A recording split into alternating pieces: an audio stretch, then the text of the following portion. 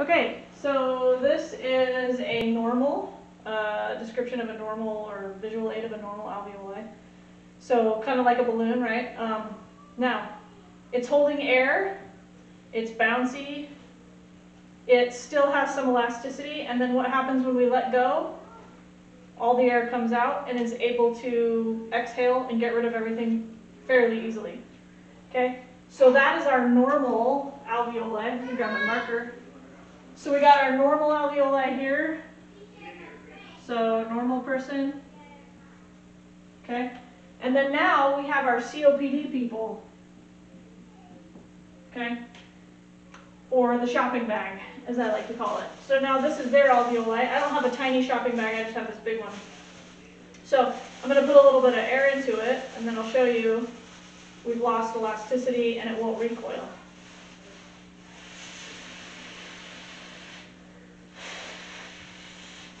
Alright, so we have some air leaks. I got little holes, and that actually is pretty accurate to COPD. You might have some structural changes that air doesn't stay in as well, but the main problem is that what happens if we open it up? The air doesn't really come out all that well, okay?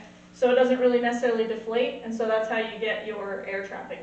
Because there's no recoil, no elasticity, and so now we're trapping tons of air. Okay, so now if we keep going, we have like we were talking about, we have a loss of surface area, okay? So first we started out with these little tiny, lovely grapes. So we got a bunch of grapes. And these represent our alveoli, okay? So we have a nice healthy little bunch of grapes. They all hold air. So you can imagine they're a bunch of little tiny balloons. Well, what happens in COPD is we start to lose, whether because of scarring or tons of inflammation, tons of mucus, we start to lose surface area. So now all these walls are gone. And now instead of a bunch of little tiny balloons, we have one big giant shopping bag. Great? Not great. Okay, so now we've lost surface area, because if you did an equation where you added up the area of every single balloon on that alveoli, of the bunch of balloons, right? Or you took the surface and then compared it to the surface area of our big giant balloon or bag that doesn't hold air, we have less surface area now, and that poses a major problem. Okay, so loss of surface area, okay? So now we have what? What are we losing? Surface area. What takes place on the surface area? We got an exchange of gases, right? So no more gas exchange. That's gone. We have no more. Obviously, they're able to do some gas exchange, but we have a much less, okay? So why don't we just say less gas exchange?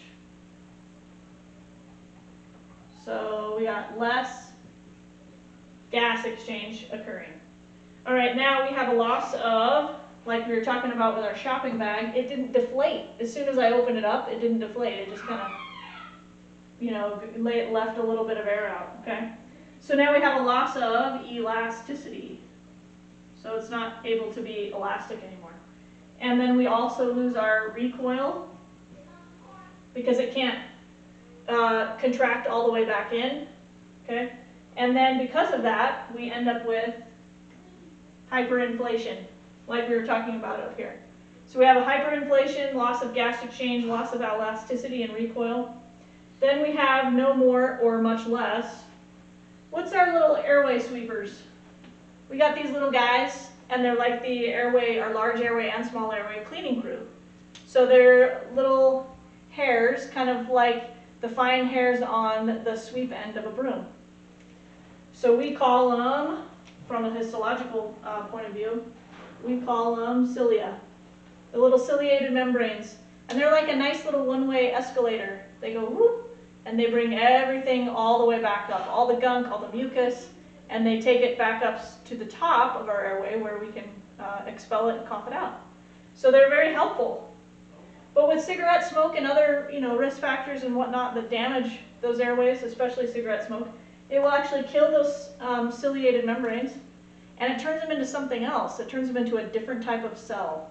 Starts with an SQU, and they're nice and flat, and they don't necessarily they don't have the ciliated membrane capacity.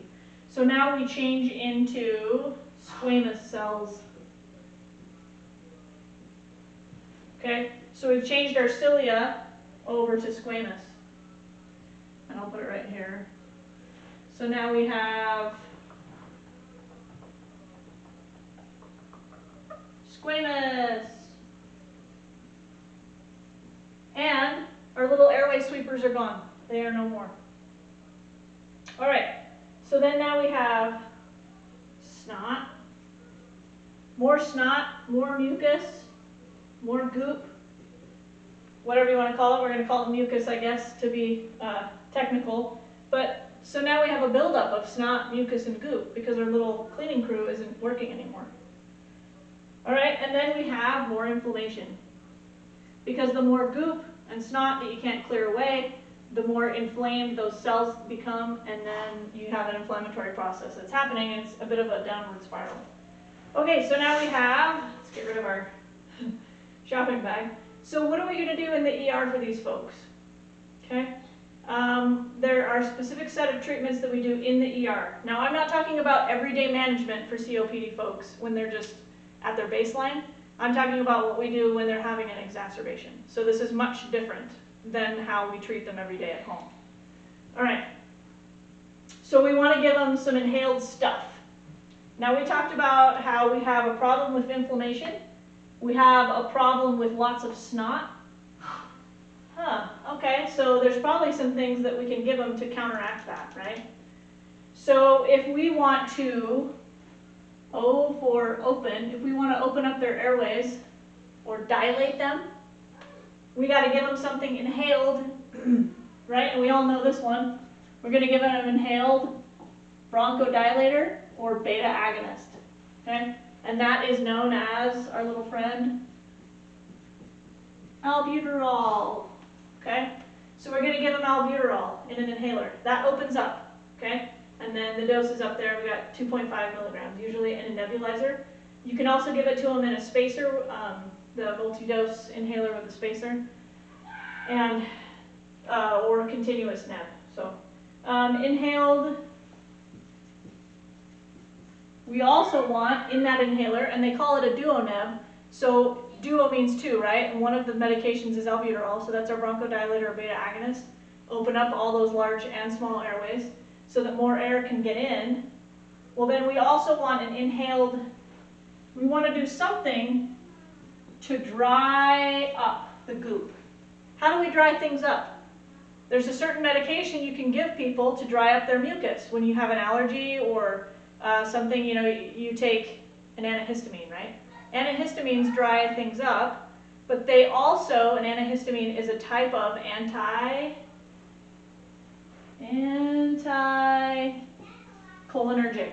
okay? So our anticholinergic drug classes like Benadryl, or like some of our H1 and H2 blockers, they help to dry things up a little bit, okay? So our inhaled anticholinergic is, known as, I always spell it wrong because I put the R in the wrong place, ipratropium or Atrovan, okay? So we do the duo neb that's got the albuterol and the ipratropium, or the Atrovan, okay? And you can also do that in a spacer as well. So now we've opened them up. Now we're drying them up. We want to give them something to help with the inflammation. Remember, we have another problem we have to solve. So we've solved the closed airway, we've opened it, we've solved the dry, we've solved the, goop, we're trying to solve it by drying them up. And now we're going to give them something to help with the inflammation. Okay? So, what's an anti-inflammatory medication we can give them that would help with inflammation? Could we give them an NSAID? I guess, but that's a non-steroidal anti-inflammatory drug, so that won't really act specifically and do what we need it to do, to the degree that we need it. We want an IV glucocorticoid. What are those? Otherwise known as a steroid, right? IV steroids. So if you're in an acute COPD exacerbation and you come to the ER and I gave you oral prednisone, right? That's the oral version. That's going to take a couple days to start working, as little as 24 hours, but sometimes up to a couple days. Well, with our IV glucocorticoids, these only take 6 hours at the minimum, sometimes longer, 8 to 12. And then we have methylprednisolone, and that is what we give them. So methylprednisolone, or otherwise known as Solumedrol, is what you probably heard. And we do 60 to 125 milligrams depending on the patient. Okay. So now we've taken care of the inflammation. We're taking care of the dryness, we're taking care of the excess mucus by drying them out. We're opening them up. Now, what do we want to do as far as for the patient that is kind of our non-pharmacological stuff? So here's our non-pharm stuff. And again, obviously our non-pharmacological things we can be doing those things before we initiate the pharmacological stuff. Okay, so we want to sit them up, right? They won't let you lay them down. Trust me, if you try to lay them down, they will sit up. If you don't have the bed, let's say you have the head of the bed all the way down, they won't care, they'll just sit up. Because their survival instinct to breathe is so acute that that will take over and they'll just sit up. So we want to support them a little bit with the head of the bed, and so try to crank that head of the bed up as much as possible so that they're comfortable and they can breathe as well as they can. Now we want oxygen, and yes, it is a pharmacological treatment, but we don't necessarily need an order for it, and so that's why I've included in our non-pharm. And we want to keep the SATs. Now these folks, their room air SATs, depending on how bad their COPD is, but their room air SATs, they probably hang out between 88 to 92, 93 maybe. So they're kind of on the lower end, right? And so that's kind of where they live, and we don't want to hyperoxygenate them. So we're going to give them, we want to keep their saturations between 98 to 92. We don't want to hyperoxygenate, okay?